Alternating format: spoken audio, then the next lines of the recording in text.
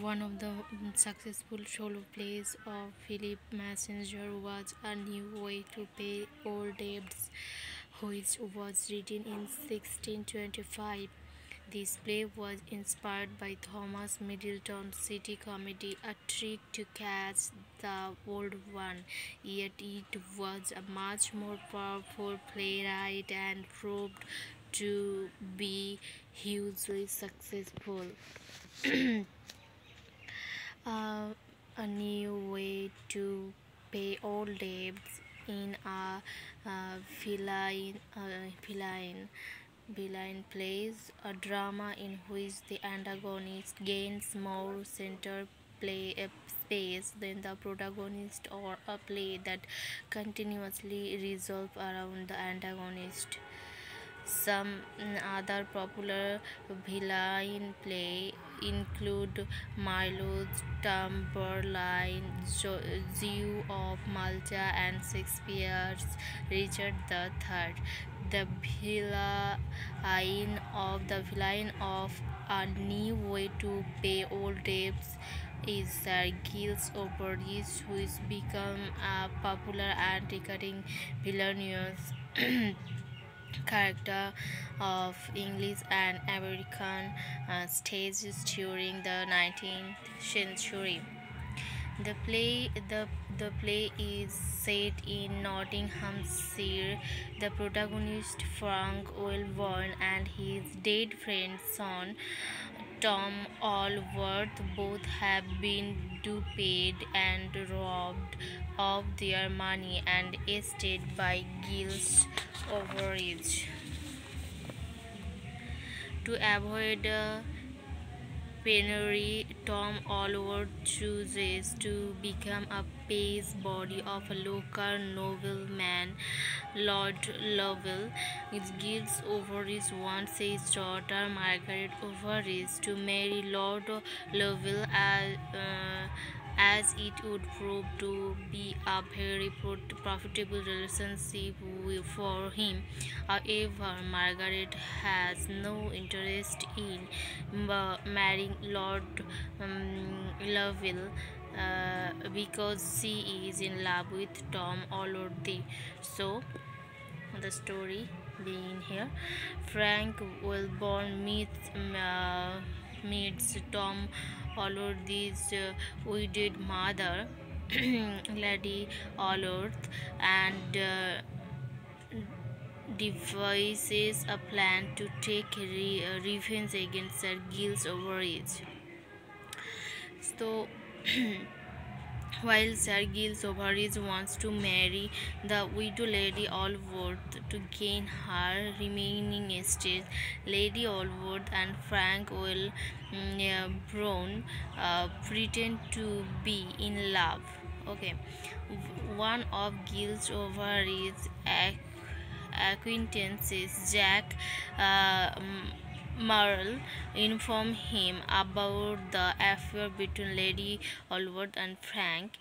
At first, he doesn't believe Jack Marl, um, but where, but when he sees the two together with his own eyes, he again feels happy, as he thinks that if Lady Allworth marries Frank Wilburn, then also he will be able to get her estate, and he can easily fool Frank Wilburn again. He reveals his plans to Merle and shows him acute villainous attitude to him. Jack Morrell gets frightened by him and goes through a sudden change of heart. He decided to help Wellborn and Allworth against Giles Overreach. Frank and Lady Allworth, on the other hand, have no plan to marry. Lord Lovell comes to know that Tom and Margaret are in love, and he vows to help them get married. Being the page boy of Lord Lovell, Tom Orth, continues to meet and exchange messages with Margaret, and Giles Overeem doesn't oppose as he thinks that Tom is exchanging the message from Lord Lovell. To gain the trust of Frank Wellborn, Giles Overeem mends his relationship with him too and offers him £1,000 to facilitate the marriage of his daughter Margaret with Lord Lovell in a nearby village of Gotham. He arranges a priest to announce the marriage. Frank Wilborn takes the money, but he intends to facilitate the marriage of Margaret with Tom Allworth. When Giles Allworth comes to know that his daughter's marriage is successfully performed, he becomes very happy as he yet not know that she hasn't been married to Lord Lovell. Meanwhile, Jack Murrell steals the forged legal papers based on which Giles Overeem captured the estate of Frank Wilborn and Tom Allworth's father.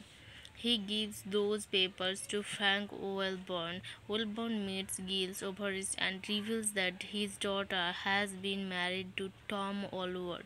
Sir Giles Overeem's all dreams and plans shattered.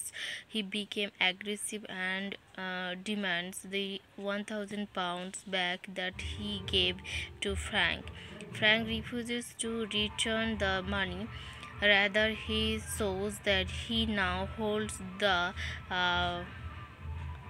forged paper and hints he again has acquired his and Tom's Allwood's father's estate that Giles had legally captured.